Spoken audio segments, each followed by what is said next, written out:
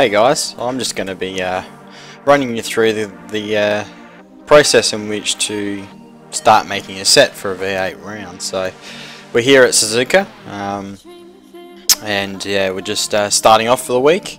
The changeover has just happened and we've got a new track. How do we go about making a set which is going to be good for each track and the processes? So I'm going to run us through what we have to do. So we start off with a basic set, which I'll share in the comments, which you can just download that. Yeah, it's just one that I just rely upon when I go to a new track. I just load this basic good set up, and off I go. Now the first thing we need to check when we get to the track is the track temp. So currently it's 44 degrees, which is pretty warm. It's classified as hot, so you set the car up for hot conditions, and you'll be right. So because it's hot, we want the tyre pressures about 145. So I'm making 145, and you should be right. Just save it as Suzuka.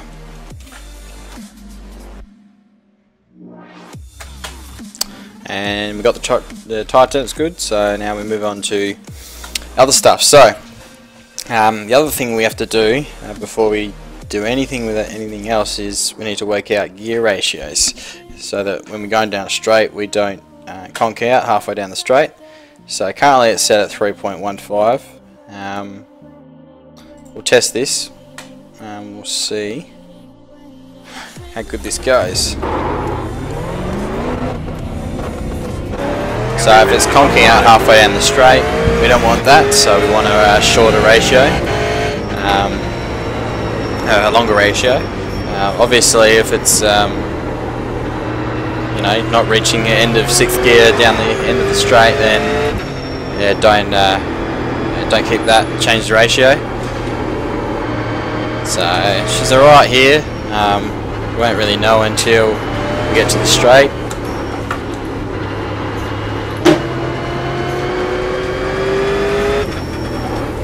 It feels pretty good already on just the base set. Back end's a bit slippery, but we'll get there.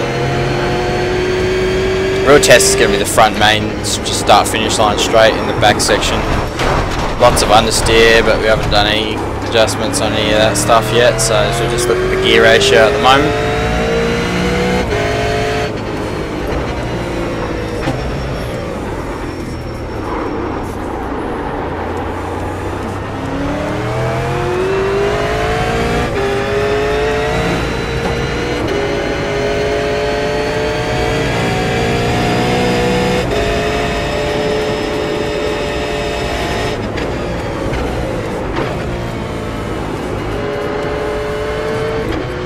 So being 3.15, it's the longest ratio, so we'll see. This will be a good test down here.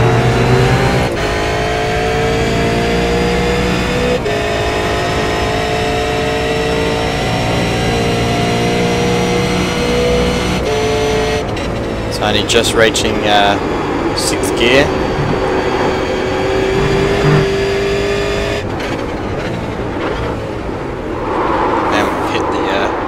Brakes too much, brake lock up.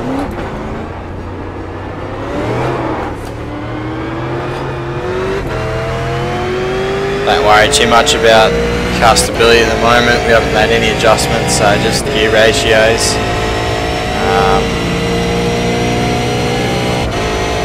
To be honest, I think we can make an adjustment down. So one click down will see us have a good ratio, I reckon.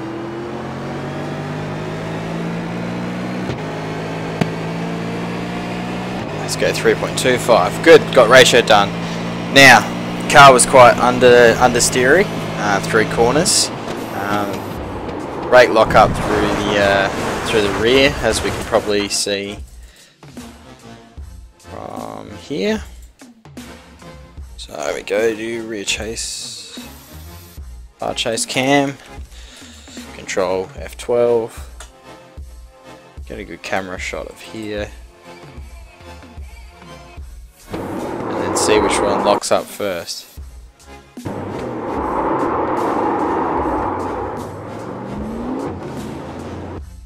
think the rear actually locked up first, so let's increase the brake bias. So more percentage brake bias will mean that more percent goes to the front brakes. So let's go 1 click forward. Now at the moment the car's feeling quite understeery, needs some more turn in. So what we can do is drop the front down a little bit. We can increase the toe in.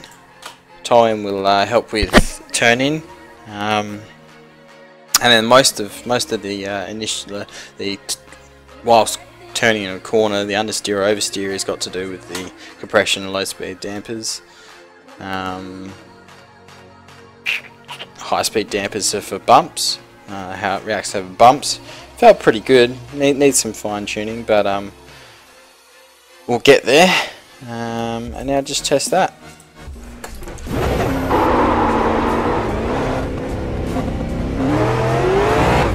So two things we're testing for understeer and through corners, and we're also testing for the gear ratio. Is that going to be a good gear ratio for what we want? So she's feeling pretty good. Turn-in's a lot better. Bit of mid-corner understeer. Tyres haven't got much temperature in them either, so you've got to wait for the temperature to increase a bit. Wait about a lap or so.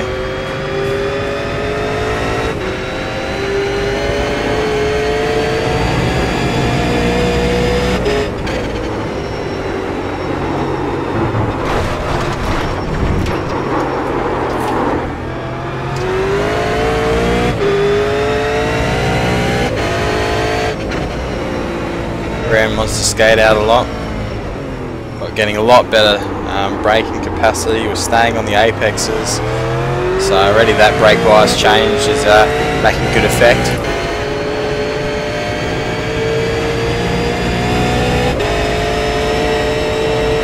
It's a bit bumpy, as you can probably see, so that will come down to the low speed compressions and rebounds. Compressions where the spring's compressed, how fast the spring's compressed. Rebound is how fast the spring then goes back to its original state.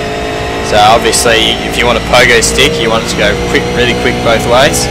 If you want a really slow reaction, you go slow in both ways. And if you want in between, you kind of just mix them up. Usually you make the compression really fast and the rebound really slow, but it all comes down to preference.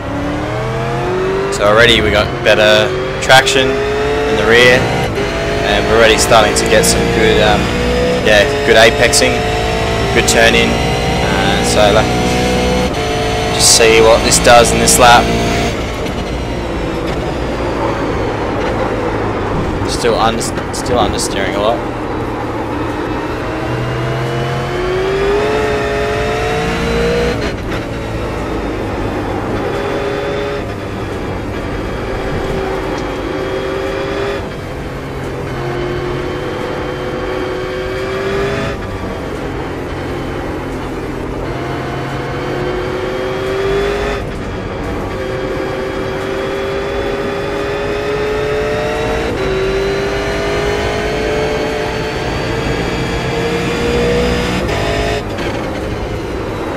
Test of speed is also looking at relatives, the people approaching up on you, or another way you can do it is look at the standings. Current best lap is a 2:34. That's quite off the pace, so you can go faster. But it's good just to look at the standings, look how good you are compared, or how fast your lap times are compared to others around you. If others are smoking you by, a second or so, you've got lots of changes you need to make. You want to be topping practice sessions left, front and centre. That's the aim, so that when good guys jump in, you can give them a run for their money.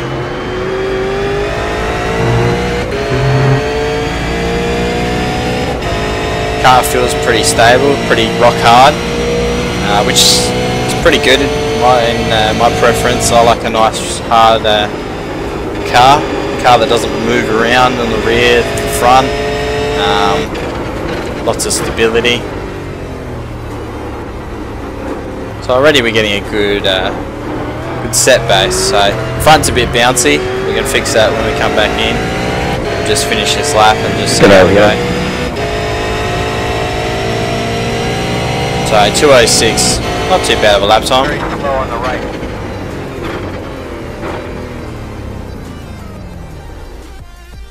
There you go, Gary.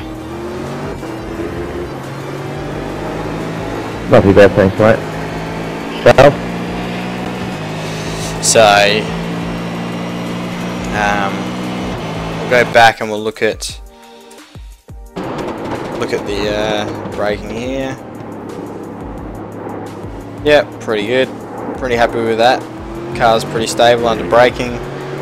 Pretty good. What we'll do is we'll move on to getting some good turn. Okay, so toe in, it helps for initial turn in. You don't want too much toe in though, because otherwise you get lots of heat build up, and over a long distance in a race your tyres aren't very good.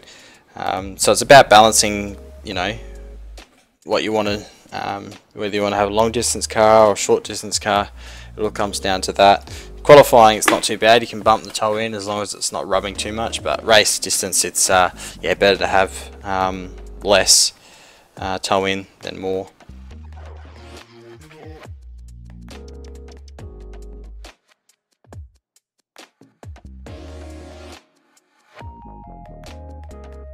So I got pretty good toe, pretty good turn in. Mid corner, we can either increase the front spring rate, or increase the front sway bar stiffness to get some mid corner. What I'll do is we'll go like this, keeping the ARB pretty neutral. What we'll do, we'll increase the front things, and we'll also increase the sway bar. So should get some more turn in. Okay, now we'll move on to a low speed compression and high speed compression dampings. We'll do a high speed first. Some compression, so I want it to compress a bit faster, unload a bit slower, and I want better mid-corner turn, so I want to decrease the compression and the rebound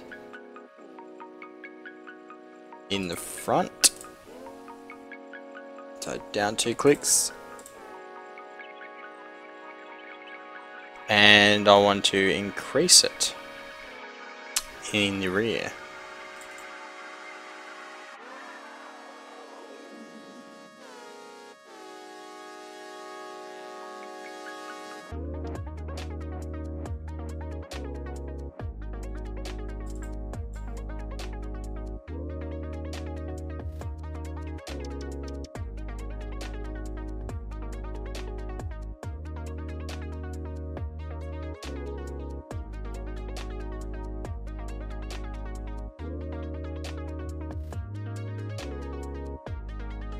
And there we are. And we'll leave the rear as it is.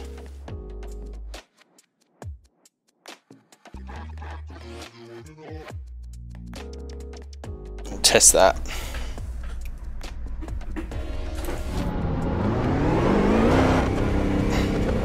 Car should feel a lot better now. You'll have good turn in, you'll have good mid-corner turn. The front will be a lot more stable. And as you can see already, the car just, you know, wants to hit that apex perfectly.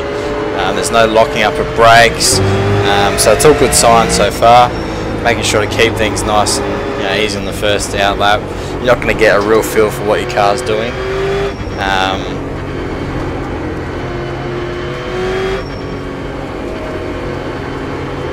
better to go nice and slow on the out lap, just keep it on track, just warm the tyres up and see how we go.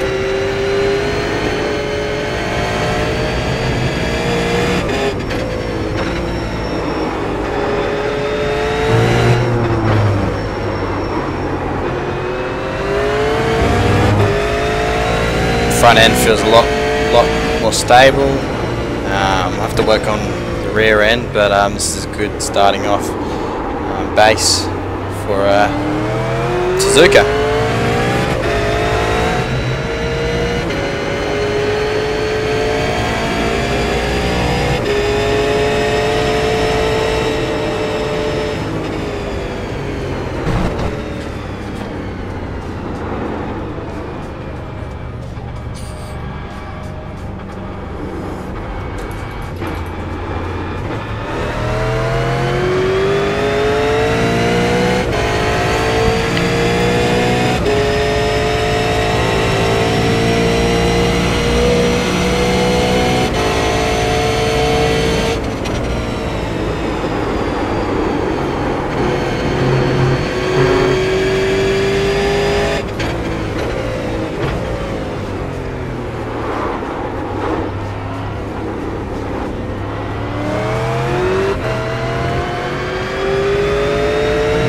Right, let's see where we go quicker this lap.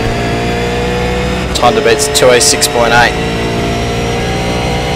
Currently topping the session with not very many changes to the base set really, so doing pretty well. Caught the grass there, bit of an error.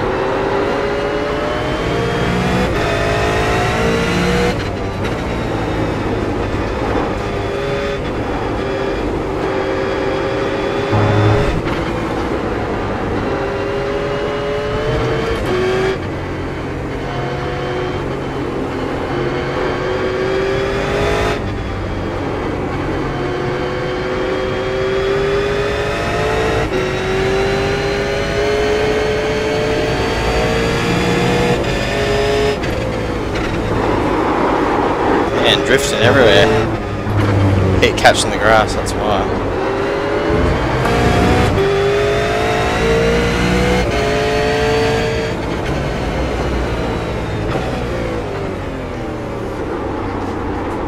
Not as much tyre rubbing as we go around that tight corner, which is a good sign.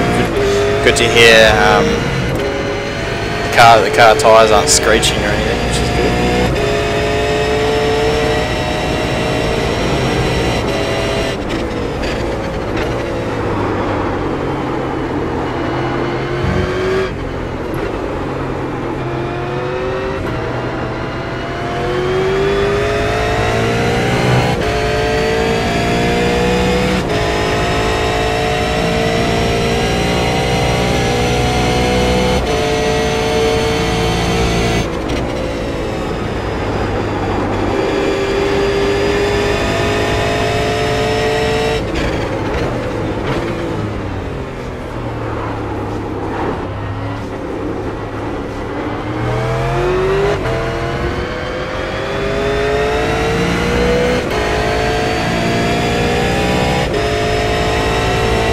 There you go, so a bit slower, a few mistakes but a bit slower. Do one more lap.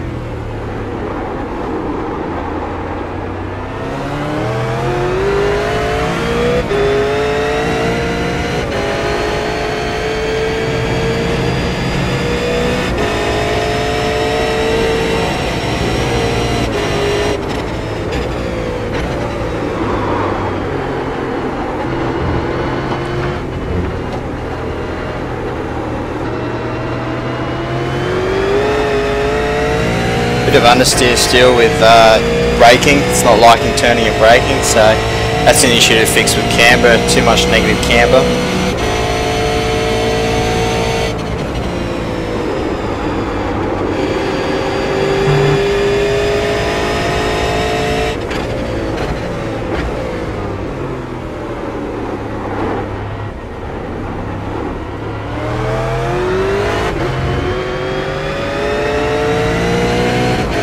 See if this lap's any better.